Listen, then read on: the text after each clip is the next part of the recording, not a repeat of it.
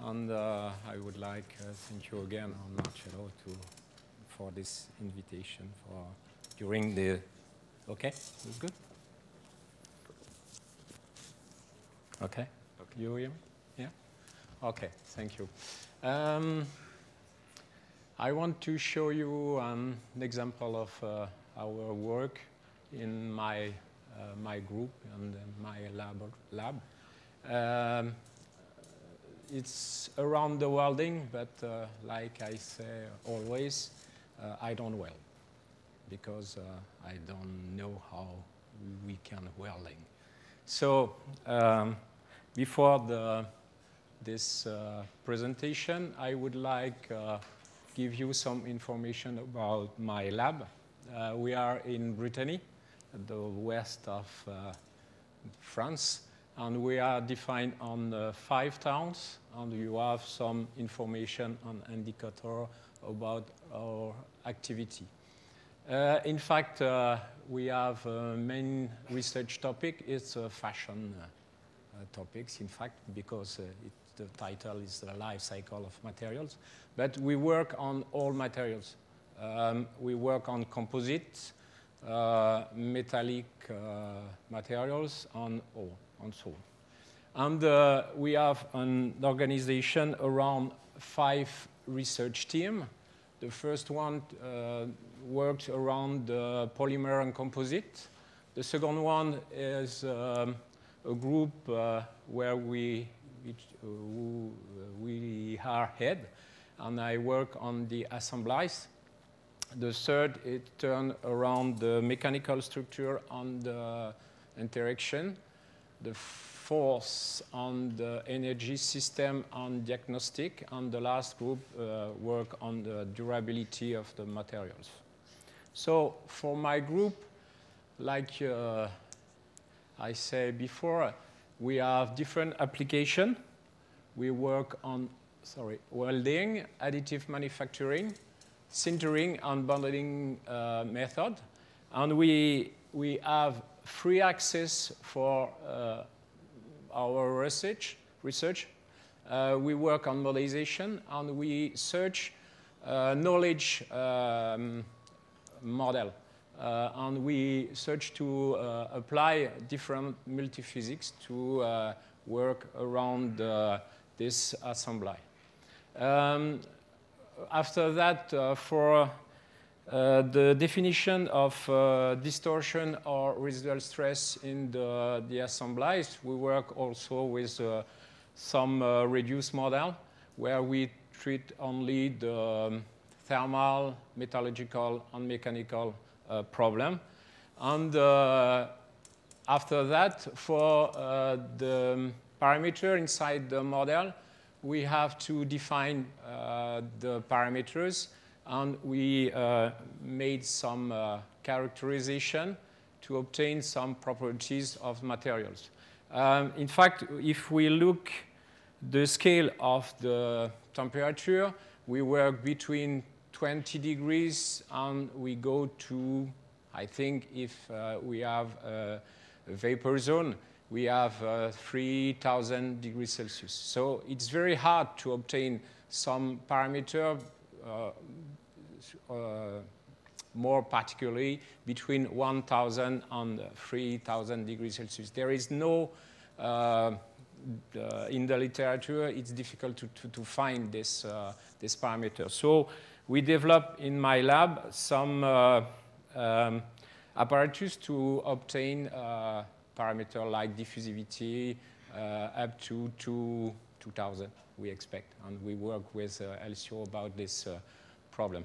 And after that, we work also for the validation of the modelization and characterization on instrumentation. And, we have some development about this instrumentation. I show you some example after.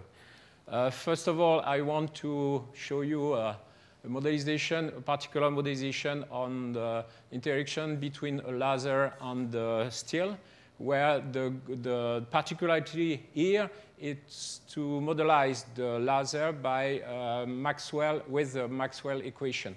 And you have here in this part the K-hole with the vapor zone. There you have the fuse zone with the fluid mechanics inside, and here is the solid. At this, you have some simulation where you can see the laser here, the fluid mechanics, and sometimes if you cut the laser, you can have a pore inside the welding. So it's very nice job of my colleague, Michael Courtois. After that, we work also on instrumentation. Here you have a welding, and we search to put thermocouples around this fuse zone, and we put thermocouples with these diameter wires, 50 micrometers, and this thermocouple is welding inside a hole. And we work also on the multispectral pyrometers and the infrared camera. Now I come on my talk because I want to show you two things. The first one is multiphysics modelization with a lot of parameters. Inside this simulation, we have 21 parameters which depend on the temperature and the time. It's very difficult to modelize this part. And after that, I want to show you the reduced model, I think, with the estimation of the evolution of this 2D axisymmetric shape. In fact, I want to estimate the evolution of the fuse zone. First of all, the context and motivation. If we look the TIG welding, we are with a static welding. So at the beginning, we have contact between the process and the steel, and during the welding, not the welding, but the fuse, the creation of the fuse zone, we go up in front of the steel. So if we look, the interaction between the process and the steel, we have three zones. The first zone is the cathode, where we have the power sources to create the arc. After that, we have the space between the process and the steel, where we have an arc plasma zone with current flow, electromagnetism effects, heat by Joule effect, flow of shielding gas, and diffusion of electrons and ions. And at last, we have the third part, the anode, where we have heat transfer from the plasma, flow of the liquid metal with surface distortion. You can see here this variation. And we have electric current and electromagnetism effect, metallurgical transformation, of course, and thermomechanics distortion. The goal of this work is to explain why you have this shape. Okay? You can see that normally you have heat which arrived on the metal, but it's difficult to explain this part. So we want to, by the simulation, multiphysics simulation, explain this part, and after we want to estimate this shape. So during this talk, I want to show you some the multiphysics problem. After I used the multiphysics problem to define the theoretical inverse problem with this shape, and after I show you some experimental experiments, sorry, and after I would like to make the link between the experiment and the inverse problem. I don't show you the link between the experimental data and the multiphysics problem. So,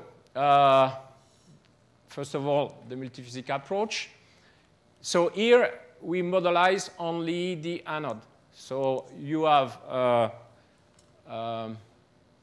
in the plasma, in fact, I don't modelize the plasma, but I give some information of the surface. I have to define the arc pressure, the electric current input, and the thermal input. In the liquid, we have heat transfer, electromagnetism, fluid mechanics, and free boundary deformation.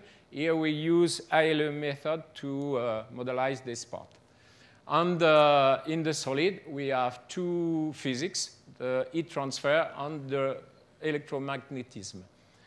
More particularly in the liquid, we have principally two forces inside, the Lorentz forces and the buoyancy forces. And on the top of the fusion, we have thermocapillarity force. It's the Marangoni effect. Now, we use COMSOL multiphysics for the simulation, and we define two parts in the geometry. In the first volume, you have heat transfer, fluid mechanics, and electromagnetism. And in the volume 2, only the heat transfer and electromagnetism. I don't show you all equations, but I focalize on the fluid mechanics problem. Like I said before, we have 4 problems with 21 parameters, and some of which are thermally dependent and time dependent. And the heat transfer problem, fluid mechanics, the electromagnetism problem, and the free surface problem with ILE model. If I look at the Navier-Stokes equation, I find inside the domain the two forces, classical forces, Lorentz forces, and buoyancy forces. And we have an artificial force with Darcy force to stop the velocity inside the solid. Okay? And if I look now on the boundary where we apply the energy, we have pressure of arc with radius, and we have here the surface tension, superficial tension, gamma, and we can see that we have the variation of the gamma versus the temperature. And the particularity of this variation is when you have this variation is negative, you have, in fact, this evolution. And if this variation is positive, we have more penetration of the fusion. So how we can obtain this parameter? In fact, it depends on the concentration of like sulfur. Eventually, where we have this variation, we have more some evolution. Sometimes the welder put some oxide on the top of the surface before the welding, and with this oxide, it can obtain more penetration. Now, of course, for this problem, we have hypotheses. We have a lot of hypotheses. I focalize only on the fluid mechanics, where we have a Gaussian pressure for the arc. We made the hypothesis of incompressible Newtonian fluid. We have laminar flow. It's a classic approach. The Boussinesq approximation. We have tension active element only with the sulfur, but we have to define this value. And we use the Marangoni, the Sao law for the definition of the Marangoni effect. That's all for this particularity. Now, if we look just the results, we can see at different time the role inside the liquid zone, and we see the distortion of the surface. The question is, after that, what is this validation? Is good simulation? So with this first approach, we made a comparison with another study found in the literature. It's the publication of Tradia. If we look the first conclusion, we have a validation of the modelization because we have difference less than 3%. But we have a different source of error, the mesh size, and the resolution settings, and the parameter linked to approximation like capacity, heat capacity, or Darcy condition between the liquid zone and the solid zone. So we made some complementary study, but I don't show you this here. Now, I come to the simplified modelization for the inverse approach.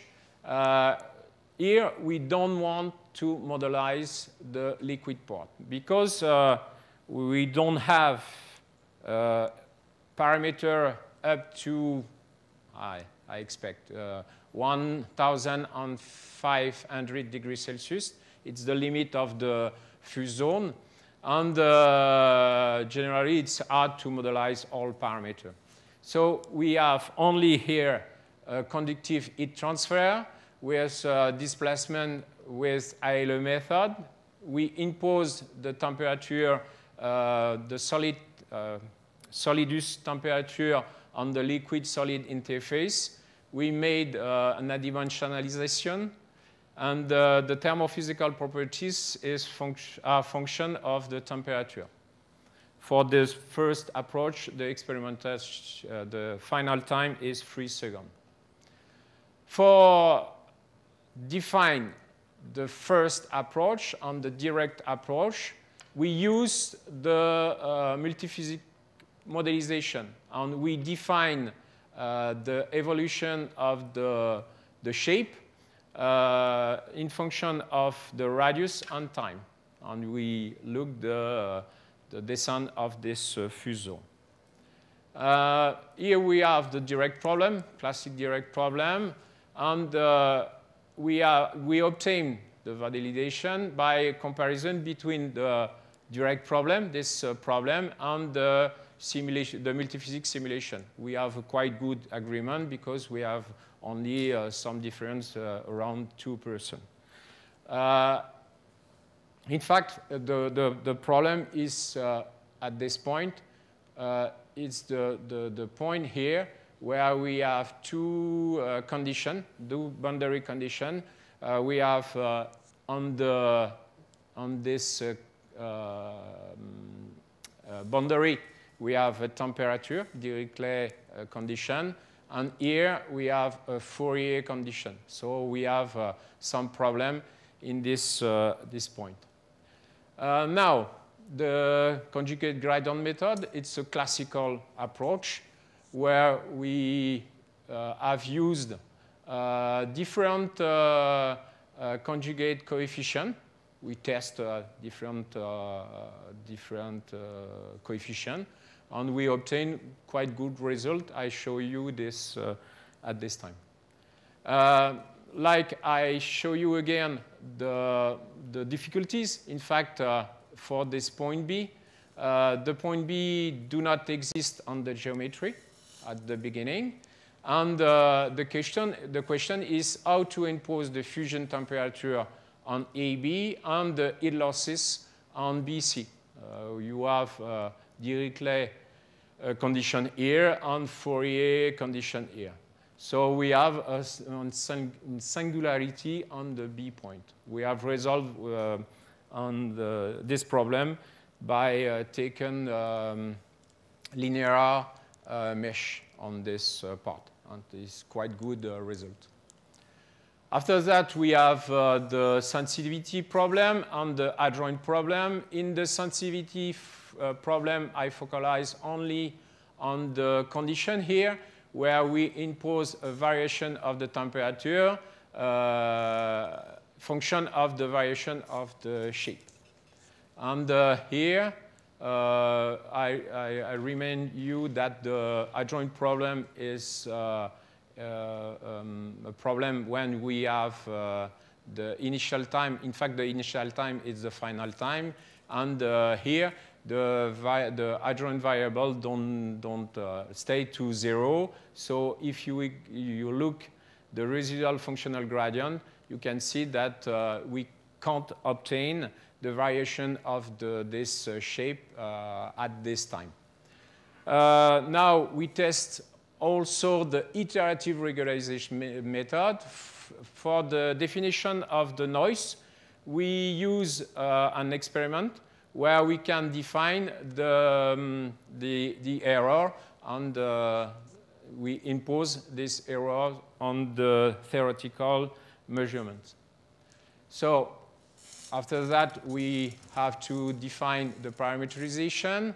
At the beginning, we define 7 control points for the estimation with generally we have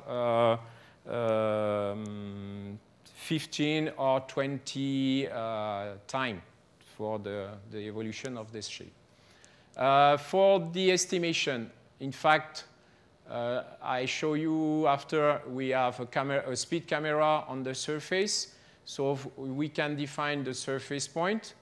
We have also the macrograph like I showed you before, so we can define the final position of the fuse zone. And we have also 7 temperature measure points for this theoretical. Here, only results. In red, you have the initial position of the shape. And at last, we obtain this estimation. It's quite good estimation. So first conclusion of this approach, with the conjugate gradient method and without noise and the iterative regularization method with noise, we obtain a good results. And this methodology are tested and validated on this simplified model of the anode. But we show also that the necessary data are the local temperatures from the solid zone, the evolution of the fuse zone, and the final shape of the fuse zone with the macrograph. Now the experimental studies, we find again the free data, free type data, but for our study, we made 5 experiments, 2 with different final time, 2 with 9 seconds, and 3 with 20 seconds. The question is now how I put the thermocouples inside the domain. First of all, we use a thermocouple K with the diameter of wires is 50 micrometers. This thermocouple can go up to 1,200 degrees Celsius. And we can put 8 or 10 thermocouples near this zone. And we made axisymmetric assumption, so we can put all thermocouple around the axis. So now the instrumentation, we create holes with diameter 650 micrometers. The thermocouples are welding inside the hole, and we protect the wires with alumina rod. First results for an experiment during 20 seconds. We can see that we have information. The thermocouples go to 1,000.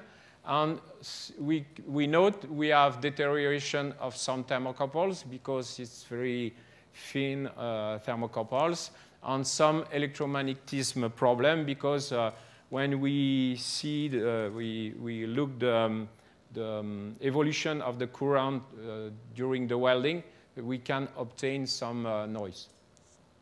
but we have some solution to eliminate this electromagnetism problem. For the evolution of the fuse zone, there we have a speed camera, and we have here the specimen. And after welding, we can obtain the shape of the fuse zone, and we have also the definition of the real position of the thermocouples. Now, with the video, we have a fast camera. You can see here we have the fuse zone, and we can obtain the evolution of this radius versus the time. With the macrograph, we obtain, like I said before, the shape, and we can obtain the real position of the thermocouple. The question now, what is the temperature of the fuse zone TS? I think it's a real problem. Now, the validation of our approach. So the validation, we use all data, but I don't show you the validation of the multiphysics problem. I look only the resolution of the inverse problem. So after formatting the temperature, the evolution of the surface fuse zone and the interpolate curve of the macrograph, we use this algorithm. We have the definition of the experiment, the macrograph with the shape at TF here. We have the video with the position of the surface fuse limit, and we have thermocouples with temperature. At the beginning, we have this shape. Here, you have the time, and here we have the radius, and here it's the shape, in fact. So we can see that we impose the final shape there, and at the beginning we are near the face.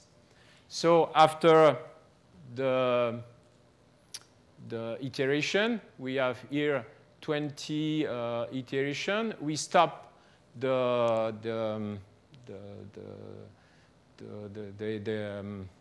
algorithm, and we can see that we have some problem in point B, and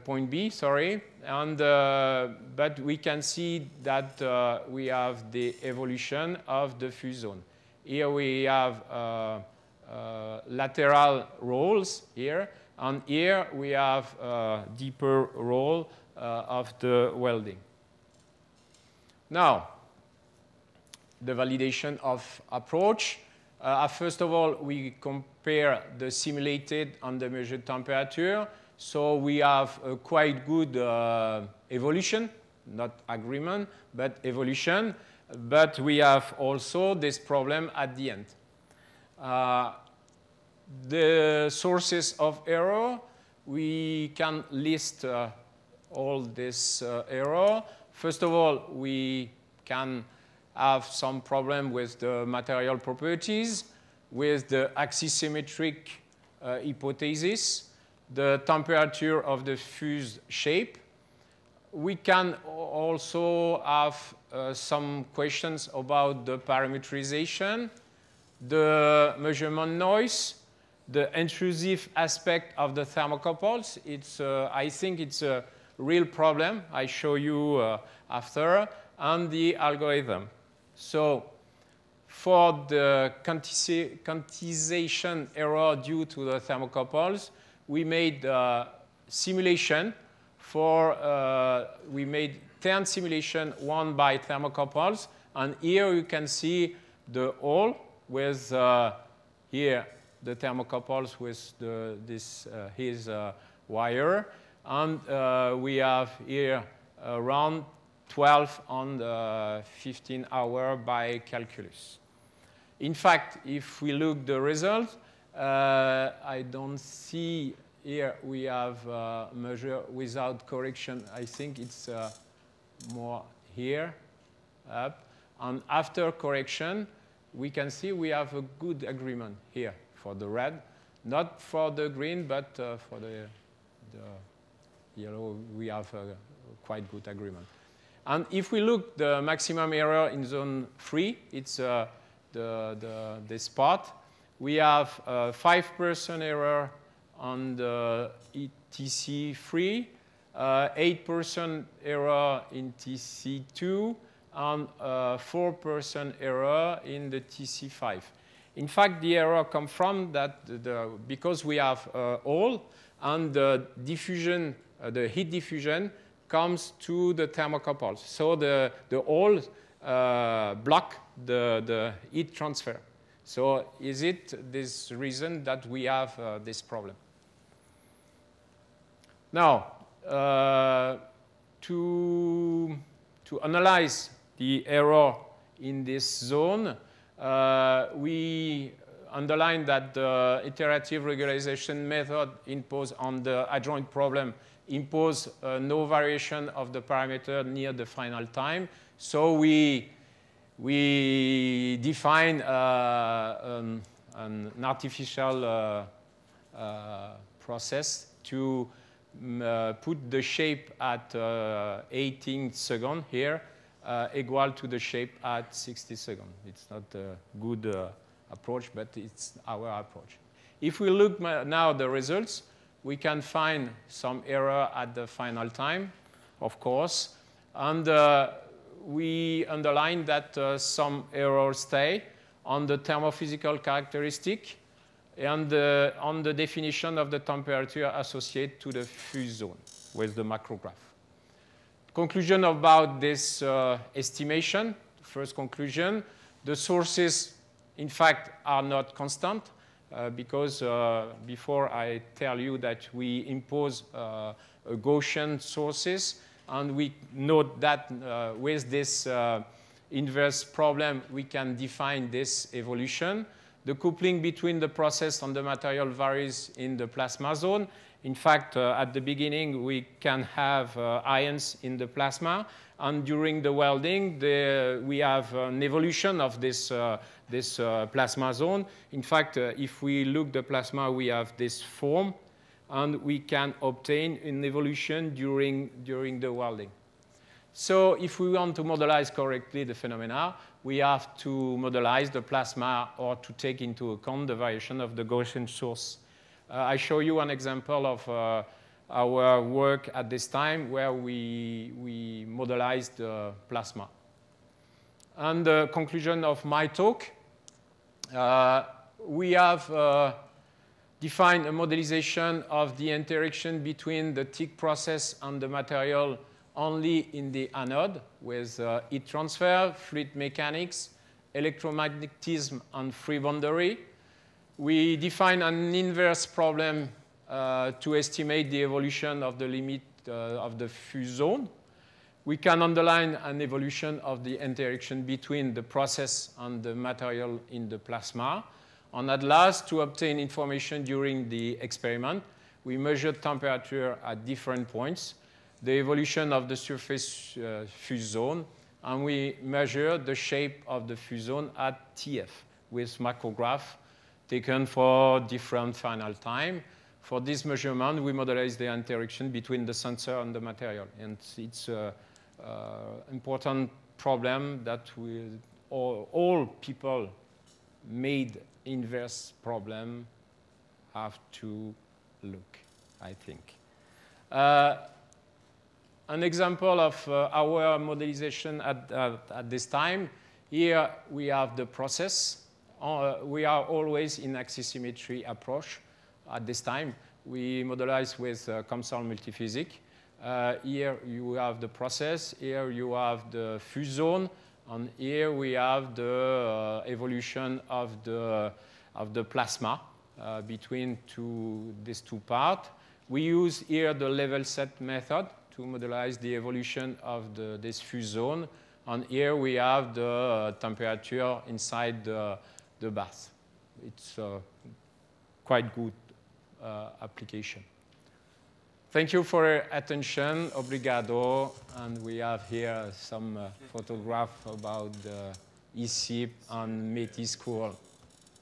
Thank you.